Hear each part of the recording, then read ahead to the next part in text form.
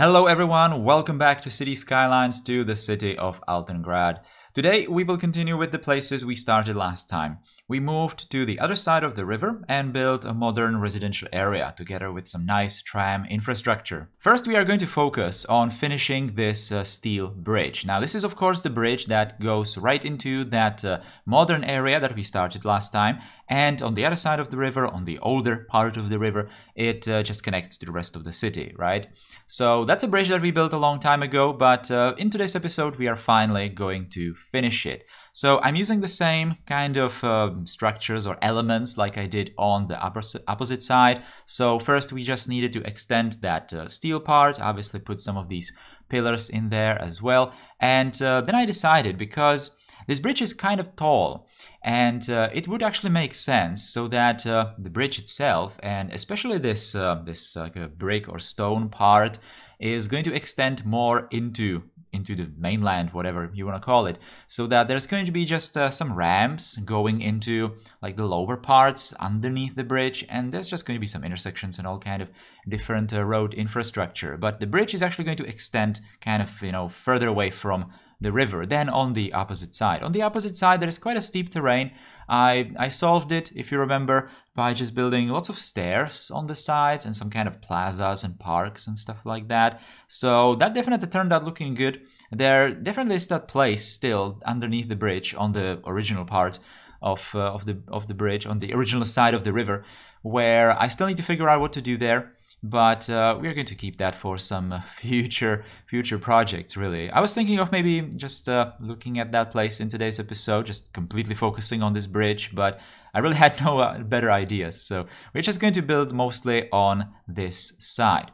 So as you can see, I already extended this bridge pretty much towards the blocks of buildings that we did last time. So I definitely made the bridge very long on this side of the river, but I think it's going to turn out looking good, because there's going to be all kinds of these different buildings blocks on the side of this just extension, the stone extension of the bridge. So it's going to definitely give you the impression that the bridge is not really old.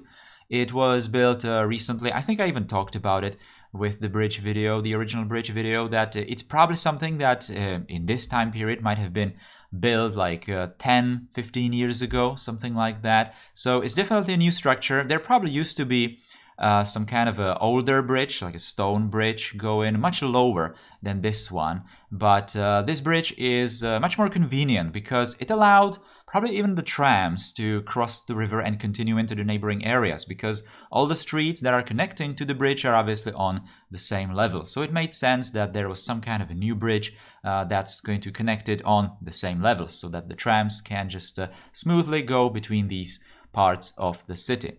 There were some comments for the previous videos that I'm not really building enough churches. I think I'm building quite a lot of churches in the city, but there definitely could be more. And especially in these modern areas, it's going to be a bit of a problem. I think I even replied with that for some of those comments, and saying that there are pretty much none churches from this time period in the workshop. There are some modern churches in the workshop, but like really hyper modern or something like that, American style churches, you know, those wooden somewhat modern churches. But especially in Prague, if you take a walk around Prague into some of these like 1920s 30s areas, there are churches actually, like modern ones, and they look really good. They look nothing like the medieval churches. The style is very like typical for the pre-war period. But like I said, there's nothing like that in the workshop. So I decided to use most of the Gothic churches in these modern areas, because, well, we can always say that it's some sort of neo-Gothic church, neo-Gothic style. Just like with the church that I placed with that train viaduct video, I think. Or maybe I did it like one video later than that. But anyway, I placed a Gothic church in that area, if you remember. And that is actually like a real-life neo-Gothic church that was built relatively recently, like 100 years ago, something like that. So it's definitely not a medieval church. In this place, I decided to build just something similar. So again, another Gothic church that I'm just going to think of it as some sort of a recently constructed building in this like a historical style. All right, just because of the reason, like I explained, there are no churches from the pre-war period that I would really like to place in the city, even though that's kind of a shame because, like I said, the architecture is quite interesting with these kinds of structures and they would definitely fit the city very well. But this is also very good. It's especially this church in particular, it really does have a nice fit to this area. So that's kind of good. And as always, well, not really as always, but I tried to make the church just aim towards the east. So I was just looking at the rest of the churches in the city and try to align it with the rest of them. And that's actually a good thing because it fits well into this area. And what's really good about it is that it's not exactly aligned, like parallel to the streets and some of these blocks that are next to it, which is just making it clearer that you know, there's some specific orientation to it, which is not exactly following the style of the road, but you know, the style of the world, I guess. So that's kind of nice. That's kind of nice that it turned out this way. Now, while I'm talking about the churches, we are kind of advanced into this finishing of the bridge area. So, like I said, on the other side of the bridge, I treated the elevation towards the river using some stairs, lots of stairs and plazas and, you know, things like that.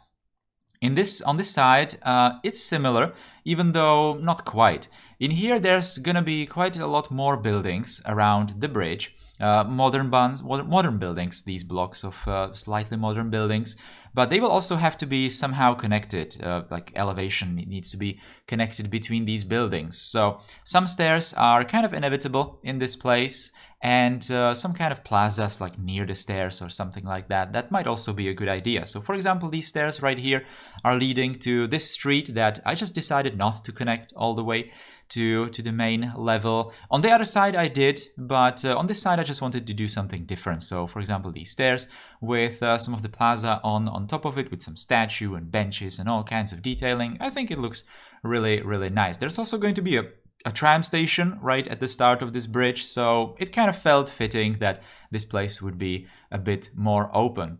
Now, today's episode is going to be, well, tiny bit longer, probably over 20 minutes, which is kind of going to be standard from now on, but I'm definitely leaving out a lot of these blocks. Like, I'm just showing you a couple of shots here and there how I'm building these blocks, but I built a couple more and I completely left that out from the time-lapse today because it's just filling some of these areas. We are definitely in the part of the city where these blocks are going to be very common and pretty much everywhere, but you know, again, it's just more of the same. So I'm only showing you the most important stuff, especially around the bridge and later towards the river. But as I'm going to continue forward with today's project, there's just going to be some blocks that I'm not showing at all, but you will definitely see them in the cinematics. So, you know, that's going to be nice. And like I mentioned many times before, these blocks are mostly about the quantity, especially those that are further away from the main projects or the main focuses of the videos, right? So for example, this bridge needs to have some sort of these blocks right next to it that are going to be somewhat detailed a bit more, and then further away there's just going to be some fillers that are not going to be all that super interesting, right? So I'm not going to be showing those at all. Anyway, I think next week I'm going to talk a bit more about the plans for the future. Next week, I think I would like to do Altengrad again because I really do have somewhat like very specific plans already for this part of the river, right next to the river. We need to finish that center bridge. That's going to be like a continuation of the old bridge from that little peninsula. The peninsula itself, right at the tip of the confluence of the rivers, it needs to be also somewhat detailed. I have a project in mind for that place, so that's probably going to be next time. And then we are going to just continue with that and create some sort of waterfront on this side of the river with probably some bigger structures, maybe like museum buildings or ministry buildings or something like that. So Like I said, I already have that kind of planned, so I would really like to continue with that next week. We are somewhat going to start building like a large buildings right next to the river on the waterfront, and also going to detail some quays, some of the retaining walls, and all those kinds of things. So that's probably going to continue a bit further up the river. And like I said, there's just going to be more interesting buildings on this side of the river. This side of the river is definitely going to be smaller. I mean, the older parts of the city are going to be much, much smaller, but maybe the modern parts could be actually larger on this side. I'm not sure if exactly in this time period, but maybe in the future it might be a good idea to actually start building some really modern parts of the city on this side of the river. No reason really, like no specific reason, like terrain or something. It's just feeling that it might be more suited to the city. There's also going to be some modern parts on the original side, but I think I would like to do something more on this one. So now we are moving towards the river in here, and as you can see, this place was completely empty, and I only built those blocks of buildings so that they would not go all the way down towards the river, because originally I thought I'm not really going to build anything down here, and maybe I'll just leave it for some sort of a park or something, but I didn't really want to do that. So I decided to finally just experiment with some buildings. I recently downloaded this one. This is like a modular grand building that you can place that bigger entrance building, then some wings and these corner slightly higher blocks, and you can really create interesting shapes and just make them fit to whatever kind of layout you have in here. So I was just experimenting with that building quite a lot, and I finally arrived at this shape, which is really nice. Like I said, it just fits the road layout, which is just going to make it more believable, I suppose. You are not forced to use the 90-degree corners all the time, and it was looking good. It was looking good, and this was actually the start of the idea that there's probably going to be all kinds of bigger, nice-looking buildings all along the river on this side of the city. So that's exactly what we are going to be doing in some coming episodes. We are going to be just extending this place along the river and add some more big and nice looking buildings. So this one is the first. We are going to start it right next to this bridge. Past the bridge, further towards the port maybe.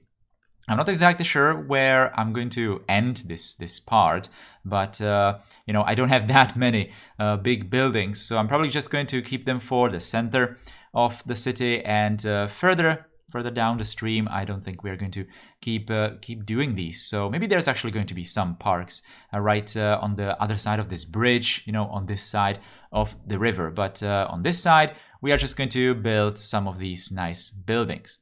All right, so we need to do some detailing on this waterfront. It's going to be a slightly different style than what we did previously with that old part that we have been actually doing quite a long time ago, next to that terminus station, I think. Right next to the river there is that waterfront, the first one that we built, and it's looking different. It has those different levels so that people can go all the way to the water. Maybe I'm actually going to do something similar, but only in a couple of places. Definitely not on this one. I decided that this quay is actually going to be somewhat split, divided, and it's just going to start being much fancier as it goes towards that older bridge. It's kind of difficult to explain it right now, how exactly it's going to look like, because, well, I'm not exactly 100% sure how it's going to look like, right? So we will just have to wait how that's going to turn out. Now, this building right next to the bridge, I'm thinking it's maybe a ministry building in this time period. Maybe later it's going to become a museum, but, a ministry is probably a good purpose for it right here. So, as you can see, the quay in front of it is slightly lower than the street level. It was kind of a compromise because the elevation difference between, this building, for example, or the street level next to this building and, let's say, the church or the entrance to the bridge, that elevation difference is rather high. And in order to keep the the roads going all the way to the river kind of, smooth and not all that steep, I had to make these buildings higher, and then make the quays slightly lower, so that there's going to be some elevation difference between those, and there will have to be some kind of stairs to connect them together, which is actually looking quite nice. It was just another opportunity to really create something more interesting. And as you can see, for example, in here, that small road that goes to that second large building in here, that road goes down, so it's going to be on the same level as the quays, so people don't even need to use the stairs in front of this ministry building, for example, if they want to go to the waterfront. Now, right next to the entrance, in front of the entrance to the ministry building, I built this slightly fancier entrance with the stairs to the quay. And I just decided to use these stairs like symmetrically so that it's going to fit the entrance building, and put some planters on the side and in there, right next to the benches and all that.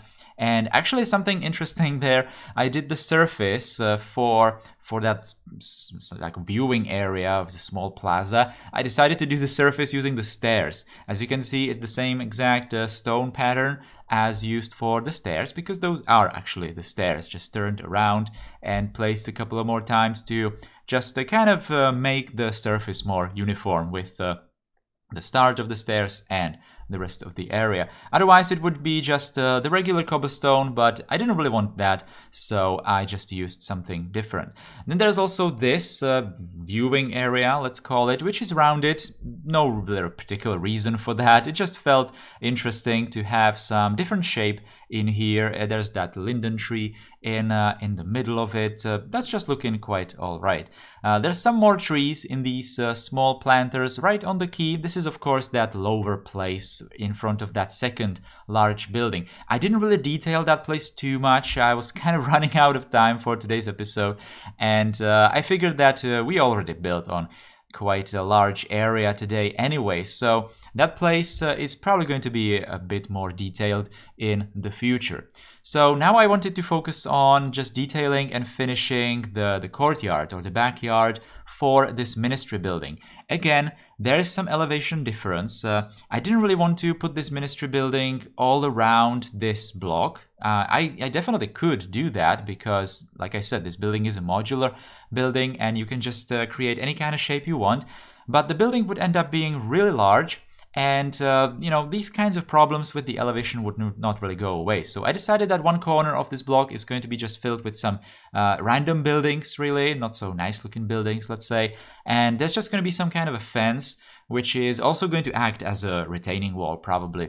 So I first used those hedgehog networks in there, and then even used these prop walls to kind of extend it higher because it's just looking great. And then used some of these fake surfaces to really make it clear that that's a retaining wall next to or creating the border to the courtyard of the ministry building. And then just some crap, really some garbage on this part of the entire block. So some dirt and some details like that, and just some mud and some trees to really divide these two areas, right? So I think that turned out looking good. You're going to see that more in more detail in the cinematics. Now also putting some of these tiles into this courtyard. I was not really trying to create anything all that super special, just create some sort of walkways, walk paths between different wings of this building, and just detail it with some flowers, trees, and all those kinds of things. Anyway, guys, that's going to be all for today's episode. Like I said, there are some things that I completely left from the time-lapse, mostly just building some of these filler blocks further away from the river. But that's not really important, and you will see that in a couple of seconds in the cinematics anyway.